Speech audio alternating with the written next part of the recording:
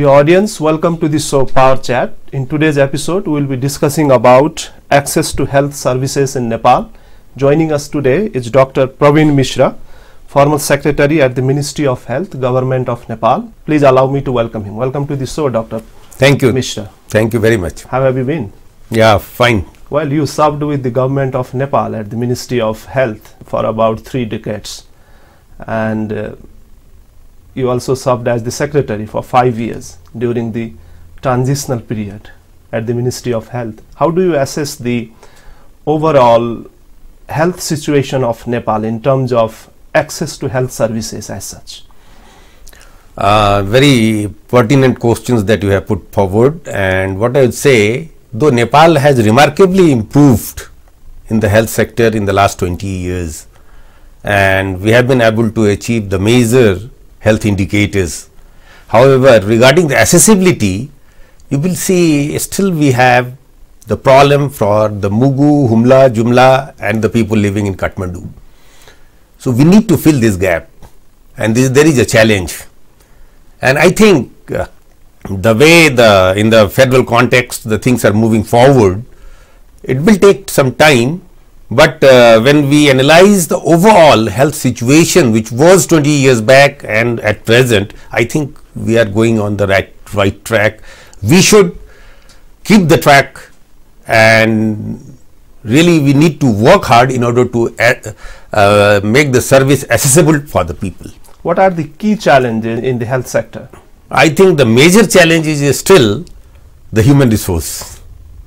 Human resource is the major challenge, and then we have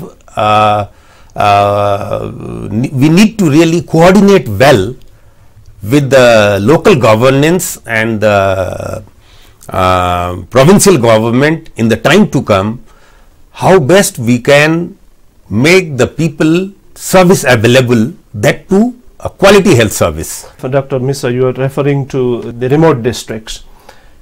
Is it true that the health service is very easily or readily available to the public who are living, say, in the capital city or the major cities of the country? Yeah, definitely in the cities it is available, but not to the grassroots level. Below the district hospital, it is still a challenge. The health posts, sub-health posts, primary health centers, there we need to really work hard and see that how best we could make the availability of the human resource, availability of the medicines, availability of the equipments, and well coordinated. All these 3 things, including the informations and the infrastructure, if we can really work in this direction, I think it will not be a big issue, or it is nothing that we can't achieve. But still the challenge what we have not been able to send the human resource which is designated for that particular place very easily. You are also referring to the governance issue. What are the key challenges associated with the governance so that public were not able to receive the basic health services at the hand? See, if you see the governance issue, I think what I perceive personally as an administrator in the Ministry of Health, it is high time that we need to demotivate the human resources in the health from their trade union and all those things, because this is the major challenge. Every political parties, they have the employees, they are lined up with them, and they are there basically to work, not to do the politics for the party. However, that is not the situation. They work less, do more the politics, most of them. I won't say all, but most of them. Don't you think that is the idea against right to associations? It is not the idea, but it is, when it is a fundamental right and health of the people, the state, the nation has taken this challenge to fulfill the need of the quality health service to the people. In that situation, there should be the very minimum amount of time that needs to be given to the people who are associated with the association for their professional right, not the political right. And then most of the time it should be available for the people. Well, the Constitution of Nepal also guarantees right to health as Exactly. fundamental rights. Do you think that our initiatives for long to recently set up new provinces, it is in line with what our constitution, Nepal's constitution entails? This is a very difficult thing. I think the question that very pertinent you have put forward, but it is a challenging thing that through the fundamental right of the constitution and trickling down the health service to the grassroots level, how well we can coordinate, how well we can manage that the people should perceive that the health service given to them is of quality health service. The drug that has been given to them, that they are of easily available without hardship on the pocket. Nobody, if someone doesn't have money, still they should be treated with equally care. Now, this is the challenge, that how best we could make it reach to the unreached at the grassroots level. So, when I say so, there is a need for at present good framework to be developed in order to have a good relation with the federal government, provincial government and the local government. How do you feel as a former secretary, administrator with the government of Nepal, that there are sometimes, mostly there are many stories that people were killed, they died simply because they had no access to health services, because they were unable to reach out the hospitals and they have lost their lives. How do you see this in terms of Nepal's commitment to international community or United Nations fulfilling the fundamental rights to health? I think this is where we need to work. There is no way out. But for that matter, we need to really see that how best we can motivate our human resources, number one. Number two, our policy level things should be made easy in such a way that there is no very much difficult situation where you can you deal with the problem with the finance. Easy accessibility, availability, affordability and equality as well as equity. These things needs to be put forward, amalgamated together and move forward, and there is a minimum of the health finance that is needed for the people, that is needed for the system, should be generated also and should be allocated also. Until that, it is not going to be, it will be in the paper only, it is not going to be translated into reality. Well, Dr. Mishra, at the global level, there are many initiatives going around, and the recent initiative is that health for all. And Nepal has committed time and again through its different national programs and policies, so to address its commitment to international community, be it Millennium Development Goals or its commitment towards the periodic goals, maybe Sustainable Development Goals. Where are we in terms of fulfilling our commitments? Yes, definitely. I think we have been through the Millennium Development Goal. We have reached some level. We need now, regarding the maternal mortality, we have reduced the maternal mortality by manifold. When it was 850 in 1990, now somewhere it is, I think, 182 or 183 at present in 2015. We have done an excellent job. Now likewise, the neonatal mortality, under 5 mortality, we have done a lot of things. We have been awarded also. Nation has awarded from the UN agencies for all these things. But that is not where we should stop. We should carry on. How best we could reduce it more in order to have the by 2030. Now the goal is of 2030, where we should see that the maternal mortality rate should not be more than 15 or 17. Likewise, the infant mortality and the neonatal mortality. There where the challenge is, we should, number one, we should preserve what we have achieved and further accelerate or scale up our effort in order to achieve some more. There where we need to utilize our experience, our innovative financing mechanism, that we had practiced innovative finance mechanism, and all these things should be the experience, the finance, the policy needs to be brought together in order to fulfill the commitment for the people and to the international community as well. Often there is criticism about the governance or the service delivery system, not only in health but overall governance system of Nepal, and mostly the bureaucrats or the administrators are criticized for, creating hypes towards an initiative but not reaching out to the needy people. And there were many, as you were referring to some cases, how Nepal has done excellent job in terms and awarded by the international community. Where are we in terms of fulfilling the public's need being treated, affordable price, and being access to the all health service delivery system? When initially when I started, I told we are much better than what we were 20 years back at present when you see. But are we happy with this? No, we need to do more.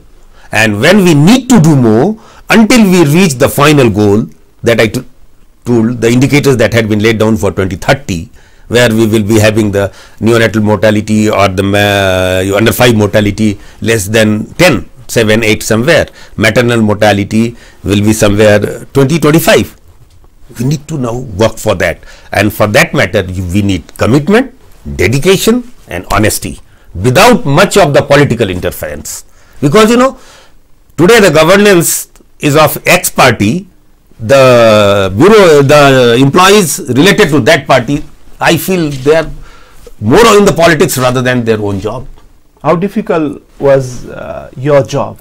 It was very difficult. The Ministry of Health as an administrator. It was very difficult. However, diplomatically, the health diplomacy, when sometimes we need to talk about the health diplomacy, I had to be diplomatically managing my show over there. And it was, though I am not initial career as a administrator, I was an academician, I was a clinician, then I became the bureaucrat, or that as an administrator I came. But it was difficult, but I could manage it. Well, often it is said that there is lack of human resources, also capital, finance. Is that true in terms of Nepal? How? I remember when there are so many universities producing with the experts and specialists and doctors, medical professionals. The WHO for delivering the quality health care service to the people, the minimum need of the human resource is 23 per 10,000 population. We are at present 6.8. including doctors and nursing, paramedics, all. I think one fourth. So quality health service, it is not only the giving the money, it is not supplying the drugs, it is also caring the people when they are in need, reaching to the unreached when they are in need. So that cannot be done with the help of this small amount of human resources. We need to increase the number of the human resources, because if you see the shifting paradigm of the disease, it was once upon a time there was more than 60% prevalence of the communicable disease. Hundreds and thousands of people used to die.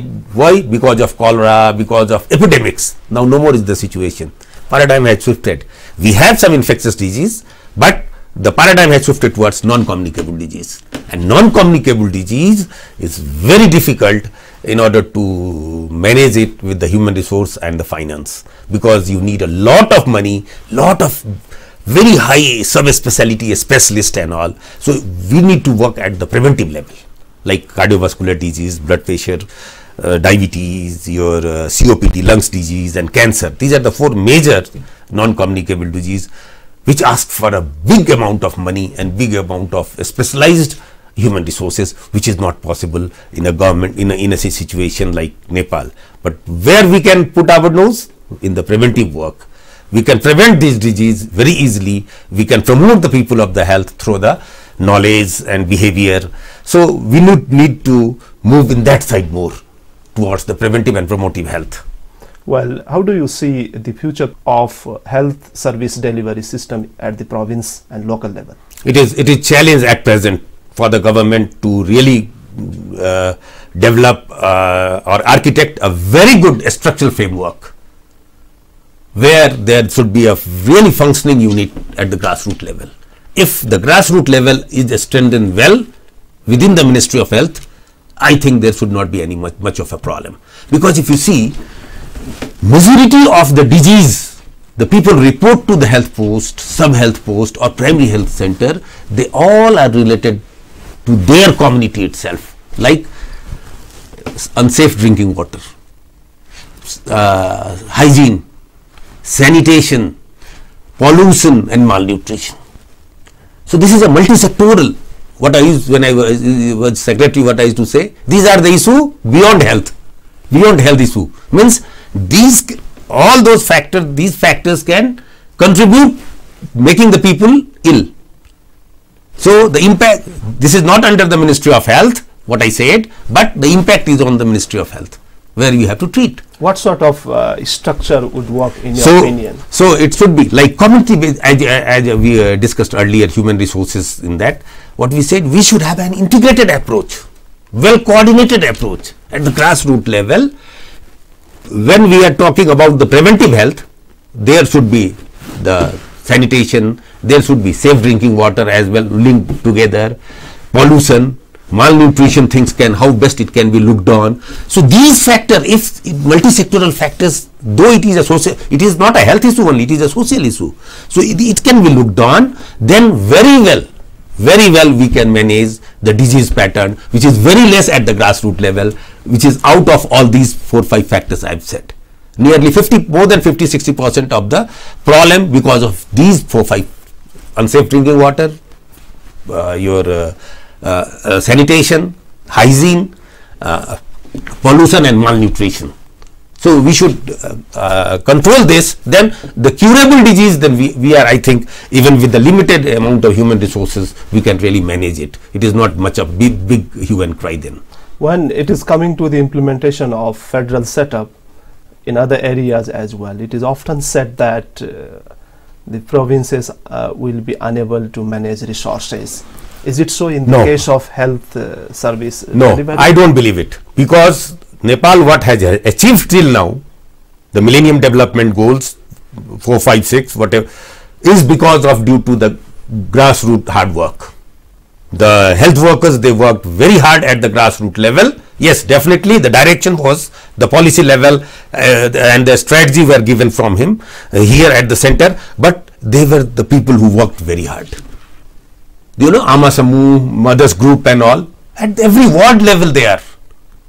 And the volunteers, female volunteers, they worked very hard. So I don't believe on it. It cannot be managed. It can be very well managed, and it is being very well managed at present, and it can be much more well managed in the time to come. Only thing, the visionary leadership should be there. At a time when it is also said that there would be no public health offices at the districts level, what sort of structure would work best in your suggestion? No, maybe district public health office name will not be there.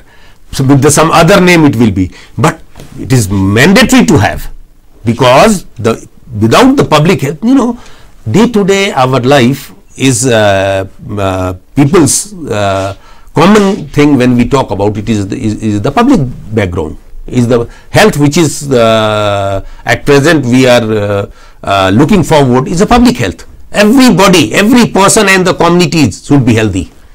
It is a national asset. Healthy person, you know, I believe personally, when collocation is there, more money for health and more health for money. You allocate more money for health, then you have more money coming in when you are healthy. The national productivity increased by 3 times once a person is healthy in relation to the unhealthy person, in comparison to the unhealthy person. So even the national development is linked directly to the healthy people. If the people are not healthy, the contribution for the national development they can't make. Equally where there is a healthy people. So the contribution, financial contribution and all contribution should be for the making the people healthy, and I think once the people are healthy, national development has to be there. There is no any other way that we can say that no, nation cannot move How forward. would province level ministries work along with the health ministry at the central level, because there is no specific ministry that would look after the health issues? I think Ministry of Health should manage it in the way that the national programs, the major burden of diseases which is having the policy development, implementation, strategy development, and its monitoring and evaluation part. This thing, monitoring and evaluation of the implementation. However, the implementation is supposed to be left with the provincial government, but national program has to be conducted from here, like say vaccination program, because you have to buy the vaccination from the international communities, and which vaccine to be given, which vaccine to be. However, the recommendation for may not be in all province the same vaccine. No, maybe some vaccine is needed in only one province or two province, not all the province. On the recommendation of their provincial recommendation, the center should decide, make the policy, and they should implement it. Monitoring and evaluation has to be done, really very hard monitoring and evaluation from the center. So likewise, there are some policy that needs to be decided by the province, and some policy that left to be decided by the local governance. So, and all the things needs to be monitored at each level with equal emphasis and see the result output then. Well, Dr. Mishra, how do you assess the awareness level of the public as such demanding or having access to the health services delivery system? Yes. Are they aware enough? Yes. I think with the due course of time, the awareness has definitely improved, but not to the 100%. I think still we need to work, and at least what I perceive at present, the study that was done, I think in 2012 or 13, people, 70%, 75% people, they still like the government institution, and they will prefer to go to the government institution because they know about it, because they have faith on the government institutions and government system delivery, because the government is committed to deliver the service to them. Only thing what we are lacking at present, I think, is the good referral system, and the private sector not going to the periphery. They all are accumulated here in the capital city. Well, Dr. Mishra, there are so many interesting issues, but we are coming to the end of the show. Do you have any final thoughts improving the overall health delivery system of Nepal? Very quickly. Yeah, I think we need to universally reach to the people.